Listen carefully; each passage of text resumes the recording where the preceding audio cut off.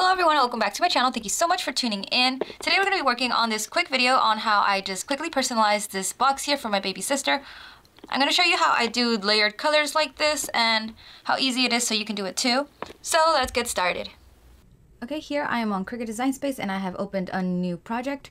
We're just going to start off by always just making our shapes so then I know how big to make everything.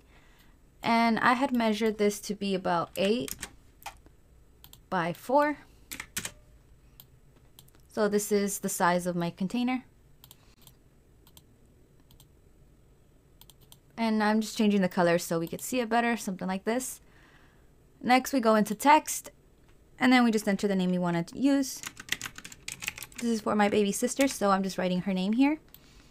And Cricut does have a lot of system fonts you can use, but you can always go to defont.com. I'm always telling you guys, those are free fonts for you to download. I have a lot of them here. Okay, so I think I'm going to use this font. This one is Hello Honey.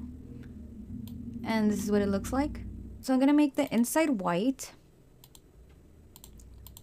And then I'm going to use the offset feature.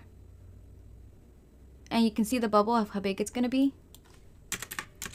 And I like to use 0.8 just because that's my personal preference. I think that's a great thickness for it. So then I hit apply. And that creates a little background for it. I want that background to be maybe like a blue. So something like that. And staying right on that offset, I'm going to go back inside to the offset and create another one. So basically an offset of the offset and apply. And that way we have different layers and different colors. So I don't know, maybe that will be like a dark blue, maybe a black, I don't know. Just use whatever colors you want to use. My little sister has been into pink though, so maybe I should just make this pink. I'm not sure. Maybe a light pink and then a dark pink and a white. I think they should be okay. And since this is the size of my pencil box, this is how it's going to look. If you want to make it bigger or smaller, it's up to you. You can always group it so it doesn't move out of place. So it's just one piece. But if you just leave it ungrouped, you'll be able to separate them like this. So you can either hide this or delete that. We don't need it anymore. And we're just going to begin printing. And now we could just go over to make it. And this is what they look like. They're just going to be printed on regular vinyl. So we're just going to be cutting a white, a dark pink, and a light pink. Here you can see my camera, and this is what it looks like. It just has, you know, 2 tiers, and I thought it was really pretty since my little sister totally loves makeup right now. I'm going to put her name right on the top, so I'm just going to use the cotton ball, and this has alcohol on it, so I'm just going to give it a nice wipe.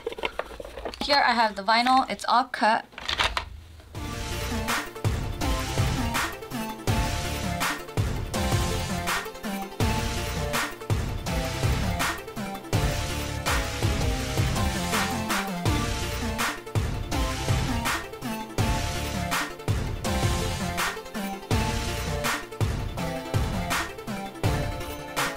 And now that you have everything put together, I'm just going to be peeling it away. And I did leave the transfer tape on it, so that's going to help me hold it better. And last part, this goes right on top of our box here.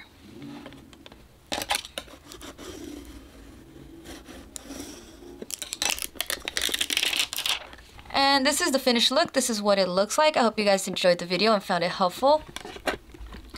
Now for the finishing touch, I'm just going to add some makeup for her. And also I found this at the dollar store as well.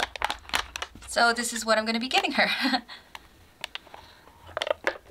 So if you guys like this video, please remember to like, comment, subscribe, and share. And please also head over to my Instagram and my TikTok for a lot more pictures and videos of my work. And thank you so much for watching.